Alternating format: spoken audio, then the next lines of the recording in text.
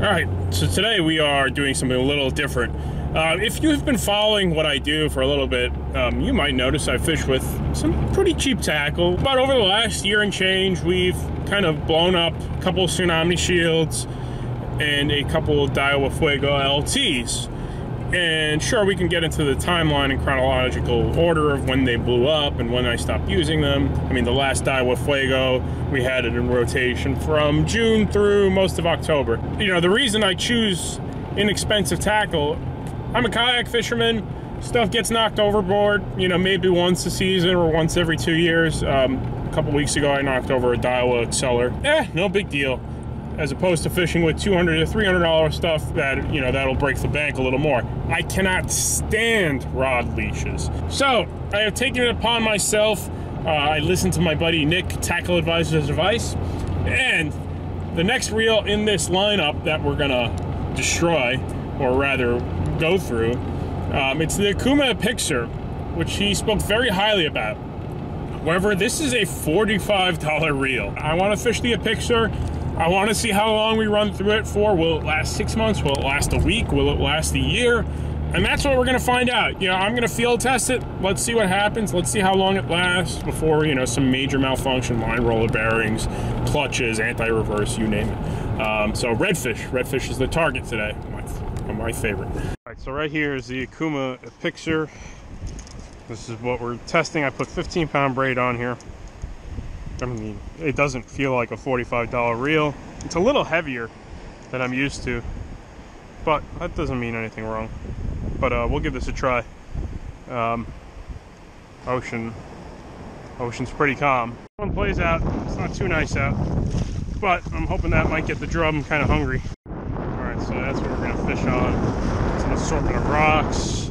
I guess I'm gonna be drifting wind. I'm gonna have a straight wind drift, is my guess.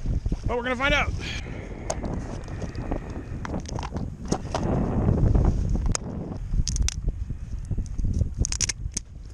All right.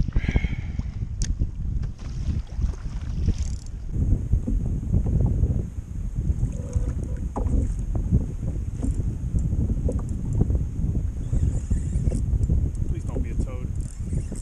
Nope, not a toad.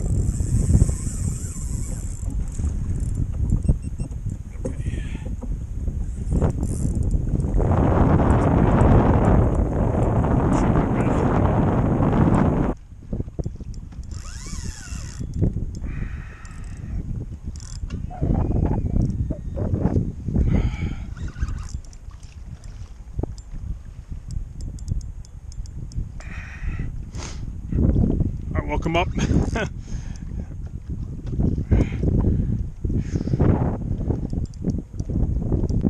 Damn.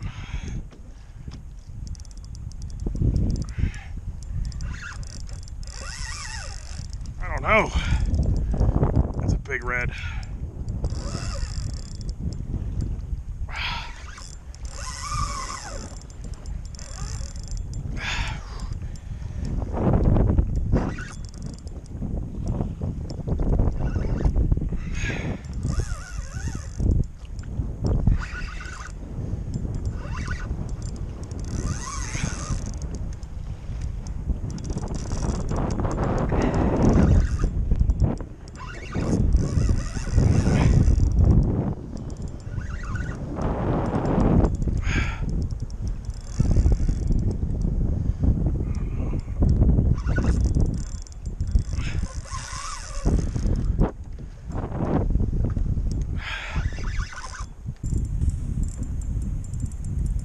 This might not be a red, guys. It's too big. This might be some sort of trashy skate.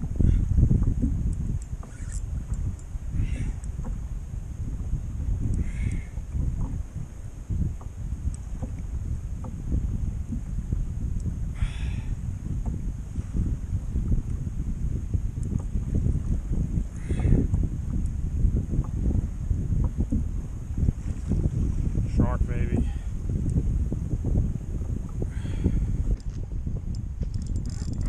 It's a red. Or black drum. It's big, man. This is a big fish. A lot bigger than...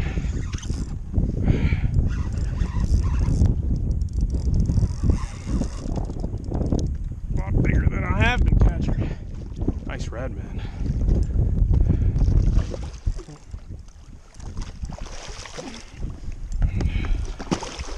That's a nicer one. That's definitely a nice one.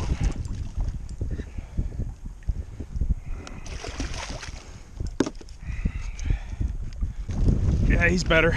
Nice one. Man.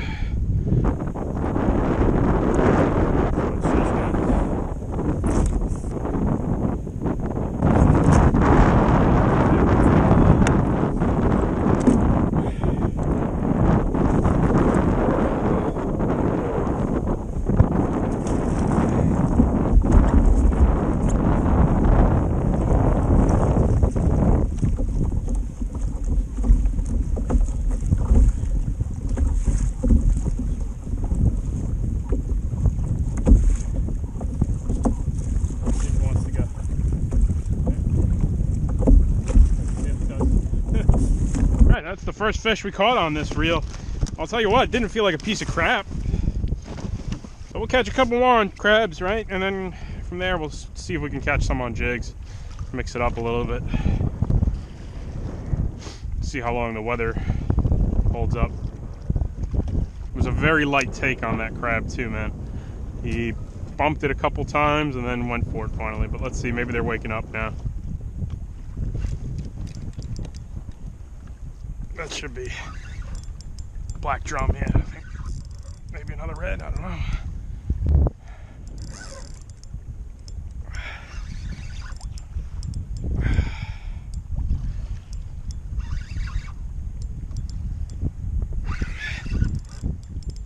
I'm going black drum on that one.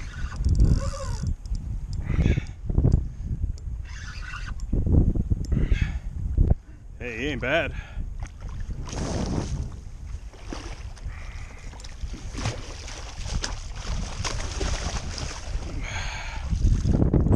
Way to handle him, right?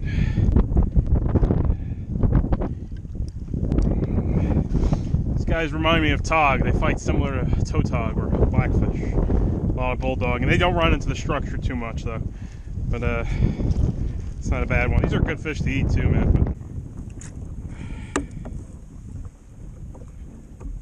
he ain't bad though. Send him out. Black drum got like this slime, particular slime. It's kind of funny.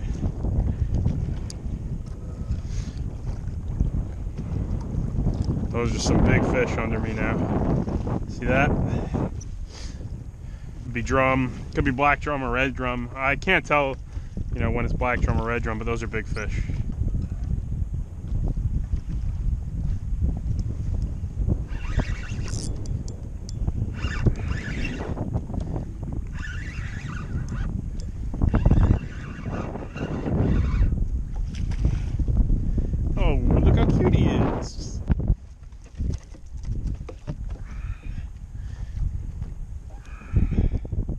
Many ugly, a little ugly.